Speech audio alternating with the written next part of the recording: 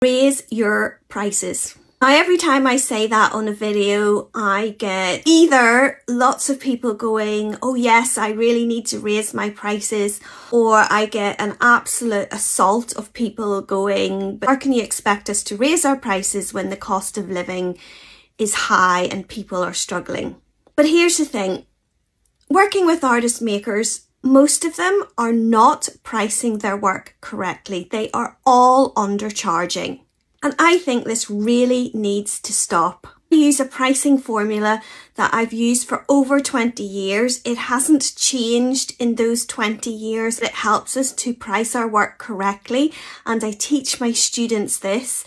And the first thing they do is argue with the formula.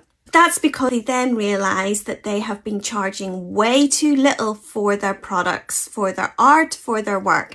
And this just means that you are doing yourself out of money and you aren't going to make any money in your business. In fact, you aren't even going to cover the cost of your business if your product isn't priced correctly. And the other argument I then get is that they've gone away and they've looked at maybe Etsy sellers and they've looked at other artist makers and they've gone, but these people aren't charging that much.